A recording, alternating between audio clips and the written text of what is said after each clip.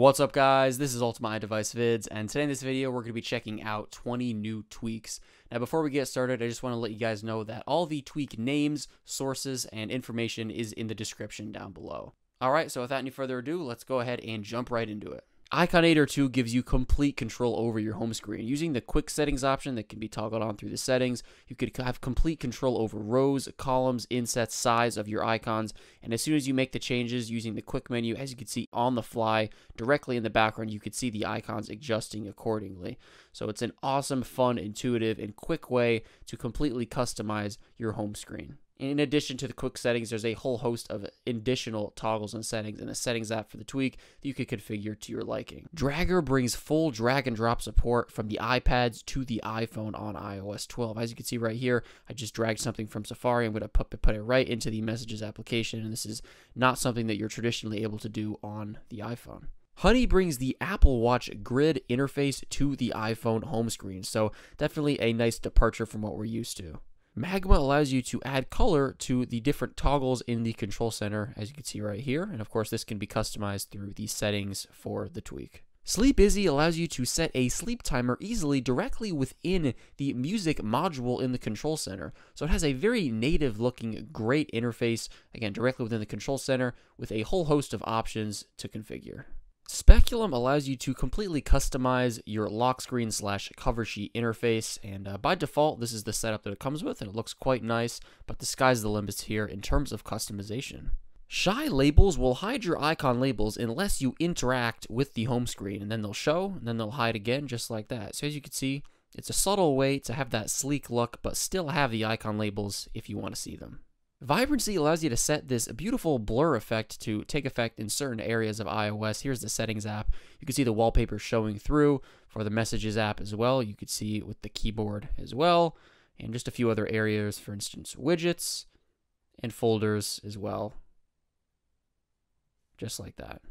Centaur provides a highly customizable new take on Notification Center. So as you can see right here, this is a quite different interface than what we're used to. You can see this is how the notifications show up with their individual icons. You could hit show more to expand, just like this, and show less to collapse. You can see we have a row of toggles here, a now playing interface, and of course a redesigned view for the date and time, and along with the Wi-Fi strength, cellular strength, and battery. So again, just a refreshed take on Notification Center. Selection Plus provides you with a ton of options to customize the text selection interface in iOS. It actually makes the interface vertical, as you can see right here, as opposed to horizontal. And my personal favorite feature is its ability to show all of the options in one list rather than having multiple pages, which is normally how it is in iOS, as you can see here on the left, where again you can see on the right with this tweak, it just shows everything in one option, so it's easier to select the option that you want. OhMyFlash allows you to set your flashlight to automatically disable after a certain amount of time, which you can configure right in the settings for this tweak. As you can see, timeout in minutes, I have it set to 1. Then you could press save, and then as soon as you turn the flashlight on after that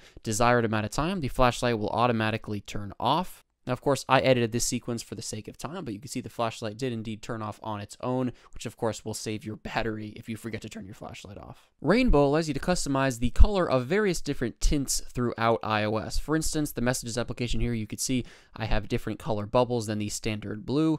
Also in the Notes application here, you could see again the color of various different tints throughout the interface. You can see there, again, all the buttons have different colors. I'm currently using the random mode, so it's going to give me random colors, but of course you could customize this tweak however you like. StickAround allows you to pin any option from the main list view in the settings to the top of the settings app for easy access. You just swipe to the left on any option, and it gives you the option to pin. If you select that, you can see it will be added to the top for easy access, just like that. If you want to remove an item, just swipe on it again, press unpin, and it's gone.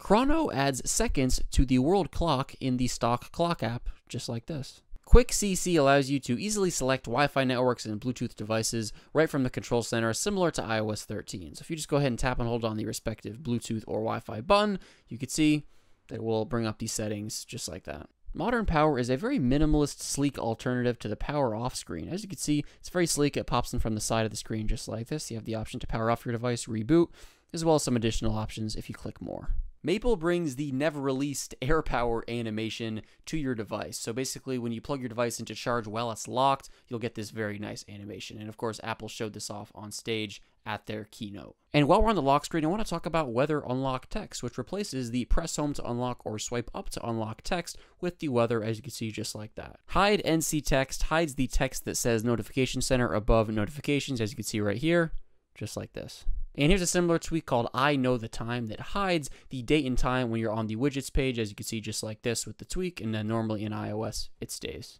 Alright guys, that pretty much wraps it up for this video. Thank you so much for watching, I really appreciate it. Make sure to subscribe for more tweak videos to come, and I'll talk to you guys in the next one. Peace out.